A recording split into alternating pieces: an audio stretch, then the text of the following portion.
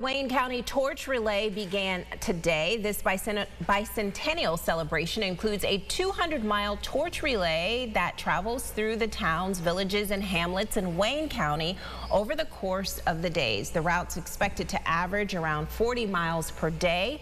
Rosa Fox, the co-chair, explains how this event has changed over the years since it began.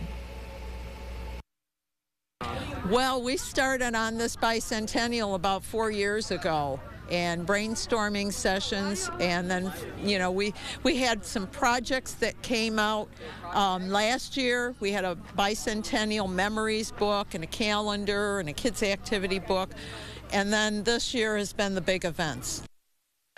So the relay is the kickstart into the Wayne County Fair, where the runners are expected to lead the parade. The relay runs from today through the 18th.